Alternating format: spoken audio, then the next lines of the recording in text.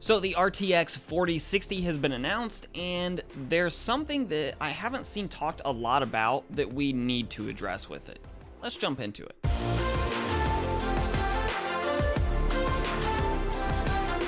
So in case you missed it, Nvidia just announced the RTX 4060, 4060 Ti, and 4060 Ti 16GB models. But for our purposes today, the one that's most interesting to me by far is the cheapest $299 RTX 4060, and that's because of how it stacks up against Intel's GPUs. Interesting, right? So Intel's GPUs, what they do well, what they don't do so well. What they do well is being a new card that is at least somewhat budget friendly. Now, the most interesting card that Intel has is the A750 because it has solid performance in gaming.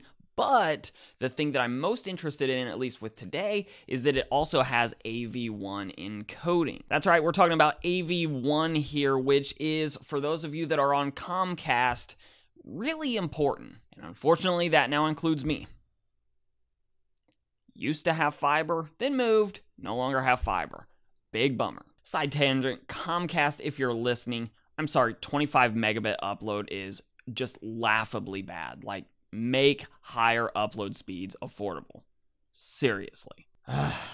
Hate Comcast. Anyways, the big deal with the new RTX 4060 cards, the 4060, 4060 Ti, and 4060 Ti 16GB models, is they are on the new NVENC encoder, which notably supports AV1 encoding. So now you're going to be able to get a brand new current generation GPU in theory for about $300 from Nvidia that does in fact support AV1. For those of you out there that are streamers or just want to record in AV1 because you enjoy the thought of having AV1 encoding and, you know, the lower file sizes while maintaining the fantastic quality, it's a big deal. So I actually recently did a video where I talked about the cheapest way to get sort of up and running with AV1 encoding being to buy an ARC A380 through Newegg, which a quick price check shows me that that's about $140 right now for their cheapest card. If you jump up to the A750, maybe you're trying to do AV1 encoding with Intel's cheapest GPU that's going to actually allow you to do gaming well. The A750 can be had for about $230, but I really like the value presented here by Nvidia's RTX 4060 for those people that are trying to AV1 encode and game on the same GPU, because it's going to give a nice uplift over the RTX 3060 performance, which is already a solid card, especially if you're on 1080p or 1440p.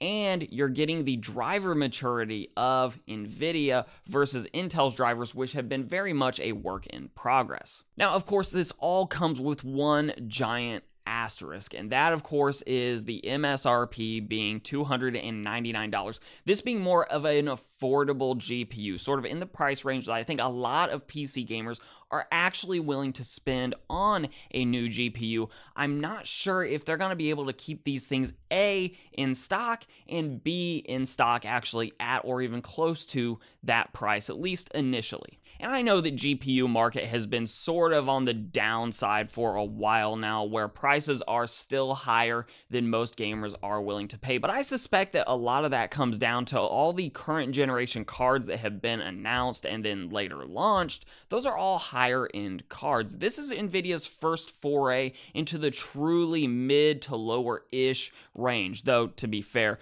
$300 used to be very solidly a mid-range card. Thinking like the GTX 970 back in the day, I want to say launched for about that price. And I just Googled it. It was $329 at launch. That was a 70 series card. And I know inflation has driven some, prices up a little bit, but still, the RTX 4070 is nowhere near that price point. Now, just to talk about the 4060 Ti, both the 8 and 16 gig versions, I'm just less interested in them because at $400, the 4060 Ti needs to have more than 8 gigs of VRAM. It's just not an interesting card at all to me at that price. And then the 4060 Ti that does have 16 gigs of RAM, that's another $100 premium over the 8 gig card, and that's charging too much for that 8 gigabyte VRAM upgrade to get you to the full 16 gigs. So neither of those cards actually is very interesting at all to me.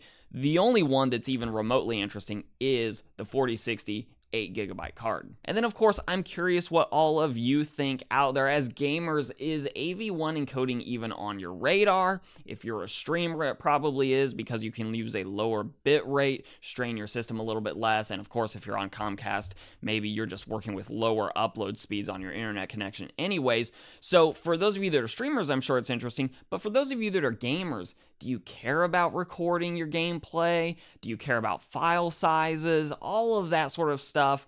I'm interested to know your thoughts, especially on the 4060, the 4060 Ti, or the 4060 Ti 16GB card. Let me know all your thoughts on these cards down below. And of course, if you like this video, give it a like, share, hit that subscribe button down below, and follow me on Twitter at Hoosier Hardware. That's the easiest way to interact with me beyond the YouTube comments. And I'll let YouTube queue up a couple more videos from my channel for you to watch. I'm Shane with Hoosier Hardware, and I'll see all of you in the next video.